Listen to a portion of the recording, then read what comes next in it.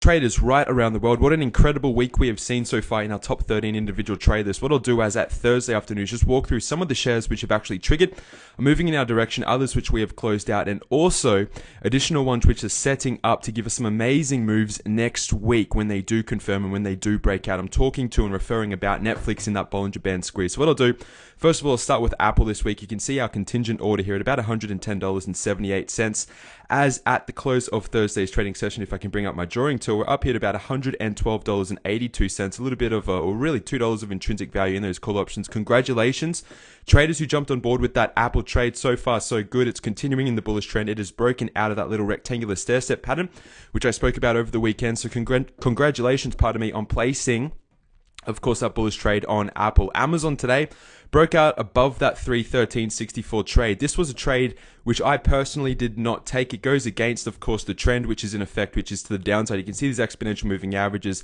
still really and has a really good opportunity of acting as resistance. But today you saw a nice little bullish pop on Amazon. So for those of you in that class who took that 313.64 trade, you're up about $3. We're trading at 316.48. Congratulations on another profitable trade.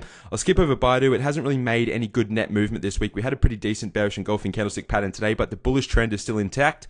Expect buyers to pick back up around the 10 and the 20 and for this trend to continue to the upside. Caterpillar today, look at this perfect engulfing pattern right at that resistance level. You can see right here, let me just remove this old stop on this Caterpillar trade. Been speaking about how Caterpillar has got a very, very good likelihood, a very good chance of breaking down once we come back up and retest this old resistance level. Today, on increasing bearish volume, you can see this perfect candlestick which we have expected. I'm still going to keep my trigger here at $97.81. I am very, very close, or convinced anyway, to bring this up, but I do want additional confirmation in this Caterpillar trade. We did get burnt a little bit for this little pull or bullish bounce about a week ago. It didn't end us, it didn't define us, but I don't want to get into any whipsaw trades based on the trading week which we have seen this week. It really has been quite an incredible trading week. Disney, not a whole lot going on with this particular stock, trying to break down below that 88.54. It looks as if we are going to fill this most recent bearish earnings gap. Real no net movement on that particular stock. Facebook is still continuing to move sideways between these two trade triggers at 77 and 71 to the downside. Very neutral on Facebook for the remainder of the week. Google, again, look at this. We've got two engulfing candlestick patterns at this resistance level. This is really the perfect type of trade setup. You can see the similarities between the breakdown, the bounce, the retest of the 50, the retest of this old support, which is going to act as new resistance. You can see the selling pressure starting to pick up on Google. Pretty interesting candlesticks. I've got my triggers here at 548.56 to the downside if in fact Google wants to roll over and continue what appears to be that lower high, which is setting up relative to the highs made in September 2014 and also July and August 2014. So this trade is definitely starting to come good. It's coming full circle anyway. It's just a couple more days we need to wait until we start to see Google set up a very decent trade setup. HAL today had very, very irrational volume.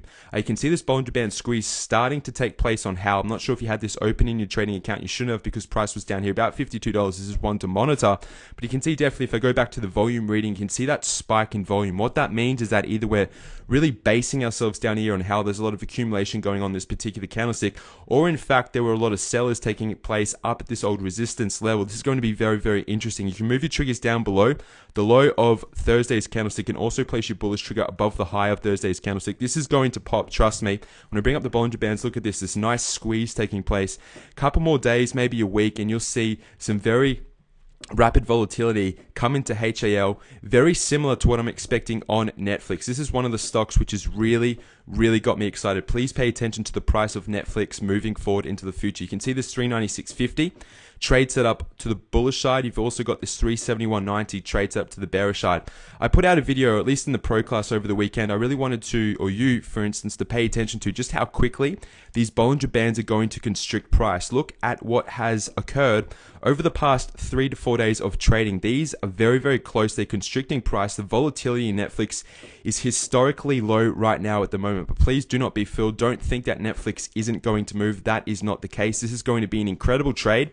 As a trader, as a professional trader, as a coach and mentor, it doesn't bother me which direction Netflix wants to move. How cool is that? It doesn't bother me one bit, but if we start breaking above this, or above these two resistance levels, getting outside that upper Bollinger Band, roughly 396.50, or if we start breaking below these support levels and start moving lower Either way or either direction Netflix breaks, it's going to be really an incredible trade. So please pay attention to Netflix. It is going to reward those who keep a very close eye on Netflix. Today, Starbucks again hovering right around that 77.81 trade trigger.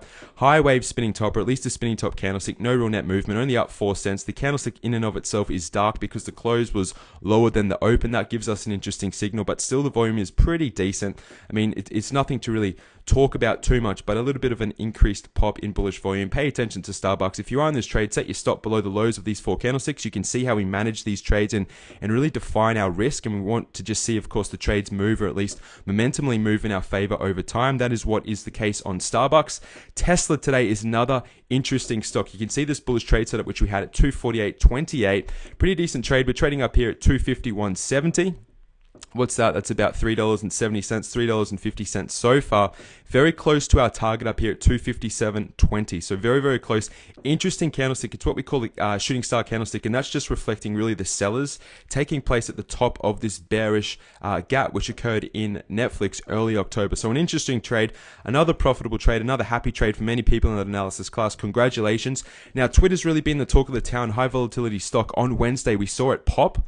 Again, we exited on the Wednesday at our target down here at $39.35. A lot of people got carried away on the upside, saw Twitter gapping up pre-market on Thursday, got involved, I'm imagining, in the social media world, but you can see this very, very ominous candlestick take place the following day. As at Thursday, you can see Twitter was down $2.50. It doesn't seem like a lot, but for a stock which trades around $40 at the moment, that's over 5%. So a pretty decent move on Twitter to the downside. Increasing volume as well, which is interesting. It really counteracts, of course, that bullish volume on Wednesday. In the way of a trade setup for Twitter, it's really not something which I'm focused on at the moment until it starts moving below 37.46. I do believe we are going to base on Twitter. This is going to act as macro support, and we will probably move sideways, get into a low volatile trading period over the next week or so. We'll see these Bollinger Bands squeeze as well as they base. Pardon me, my mobile phone is just going off.